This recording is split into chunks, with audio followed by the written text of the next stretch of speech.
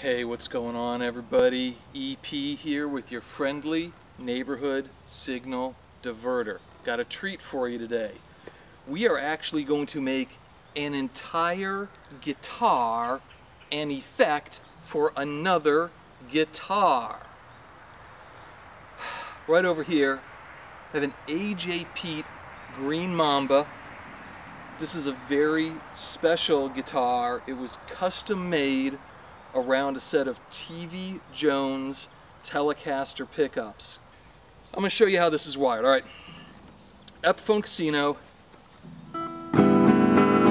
I forgot my tuner. Alright, Epiphone Casino goes into the Benson,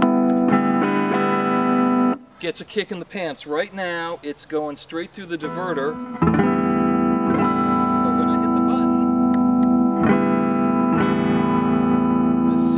Is actually going out this wire here. It's going into the high E string.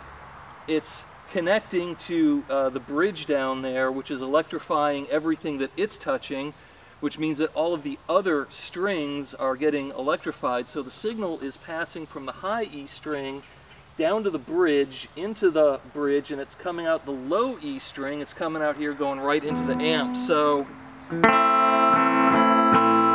not a whole lot of change to the sound. It's off. It actually sounds like it adds a little bit of a reverby kind of thing to it, and it's not really taking a whack off of the volume. A lot of times what happens is you plug into something and it really doesn't do much, but it'll take a little off the volume because the metal in between isn't good. But yeah, so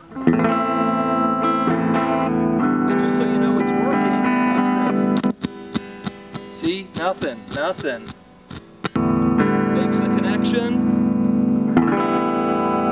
Alright, so we got another Ripley's Believe It or Not here, folks. I am using a guitar as an effect for another guitar with the Signal Diverter. Thanks for tuning in. I'll see you next time.